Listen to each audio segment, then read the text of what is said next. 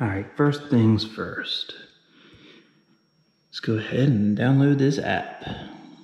So by downloading this app, it's supposed to make life a whole lot easier when getting to the scale. You can actually pay through the app and it'll tell you the weight through the app.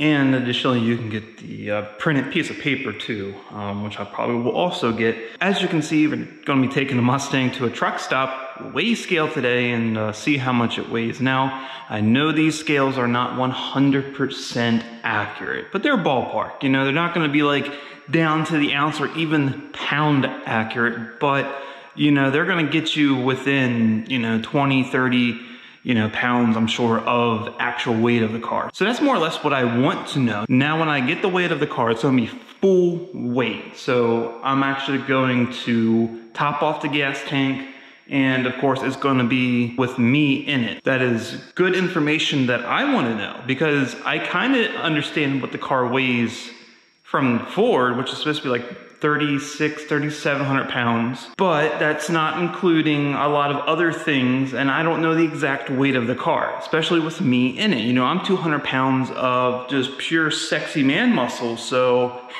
I need to know how much is really adding to the car's weight. So, and of course, there has been things changed to the car. I've had the intake replaced with a Mishimoto intake, and quite honestly, I don't think there's any difference in weight. This whole system weighs the same as the factory system, and if anything, maybe just ounces lighter, maybe.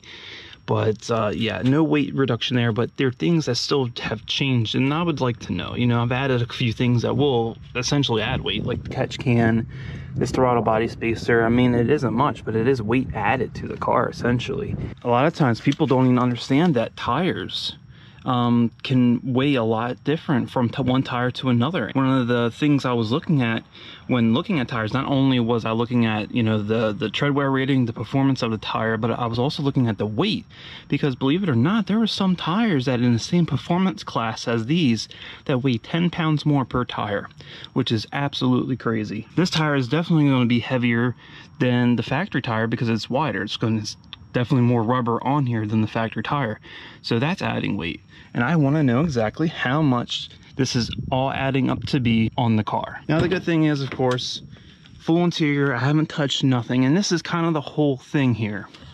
Aside from the things I've added, I want to get a baseline number of how much the car weighs, because I want to see how much weight you can simply remove from this car without really getting too crazy, taking off or removing things that are important to the car or that affect the livability or drivability of the car. So that's a big point of this test. Now to do that, once I get my baseline number, I'm gonna make a separate video about removing things, and every part I remove, I will weigh and deduct from the number that I have from the CAT scale by using this right here, beautiful Harbor Freight shipping scale, which is actually decently accurate.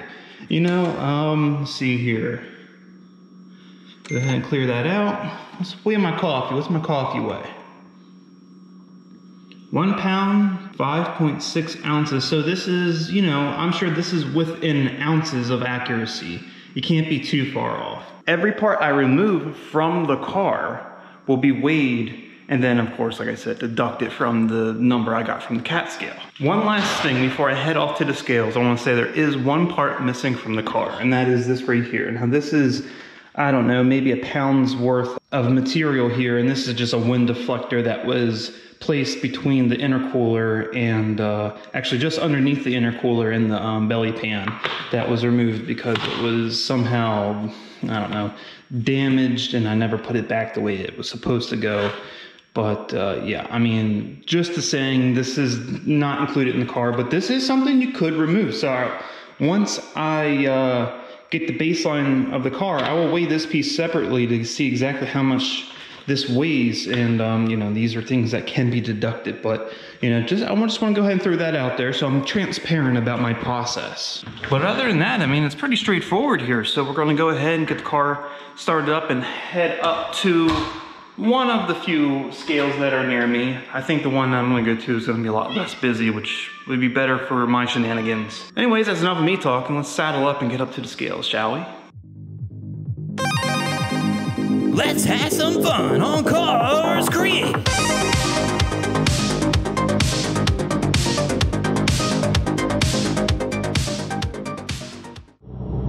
topped off the gas tank, make sure we got all the weight in the car, all of it. And we're just around the corner from the scale, so we're gonna be there in 4 minutes, according to Google. You know, I watched a few videos of doing this. It's very weird. It feels silly to pull a car onto a truck scale, but you know, people have talked to the CAT scale representatives, and they do say that their scales are also used for, you know, personal vehicles as well. So cars, trucks, RVs, you know, you want to weigh your boat, all of that. Like, so it's, you know, is what it is. It just seems silly because they're advertised as a truck scale. So, whatever. I mean, it's a good thing that they have these like high capacity scales so people with their Challengers and Chargers can go weigh. Pulling up right now. I guess we go this way. Looks that way. Oh yeah, just pull on to right here. Now I think these things are pretty straightforward. So I got the app here. You pull on and see, let's see. Okay, I gotta make sure that half the car is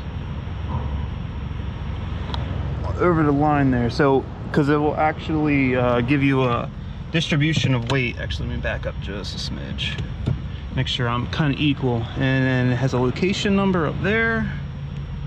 Go ahead and pull up the app, type in my location number, 680, confirm, 13 bucks, weigh my truck. All right, wow.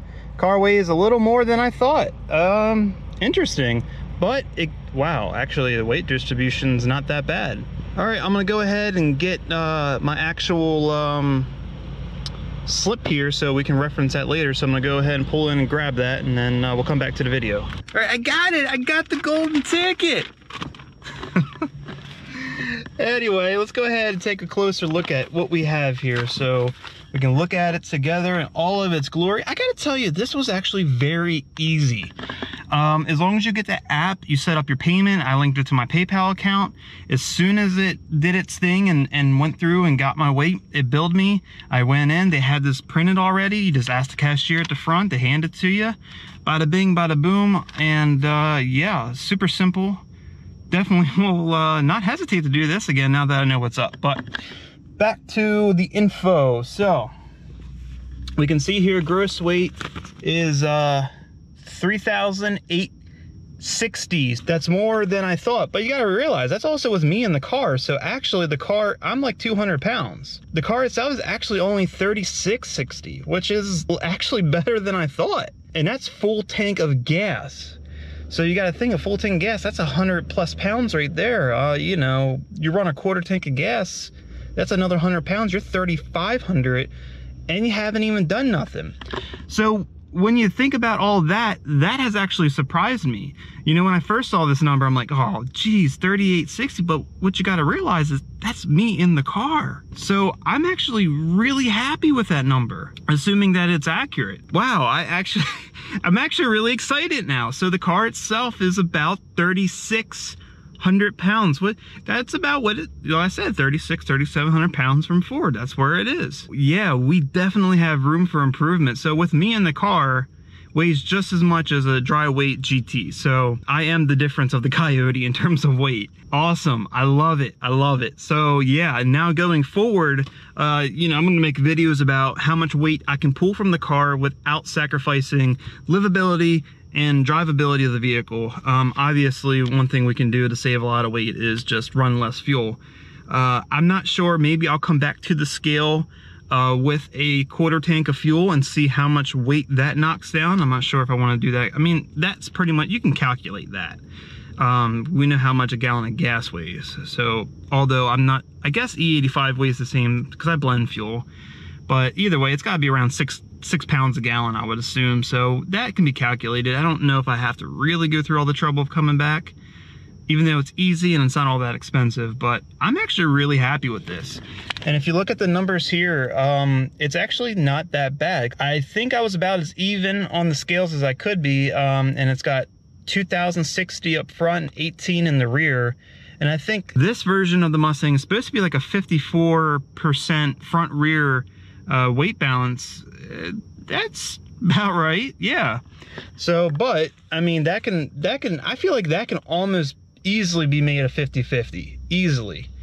Or as close to as any other Mustang without really getting, you know, into taking out very serious components. If you do like composite fenders and hood, that shaves your 100 pounds right there probably. I mean, there's a lot you can do right there to get that closer. And I mean, you could just also add weight to the back if you wanted to actually get a decent, you know, a perfect weight balance. But either way, that's actually not bad.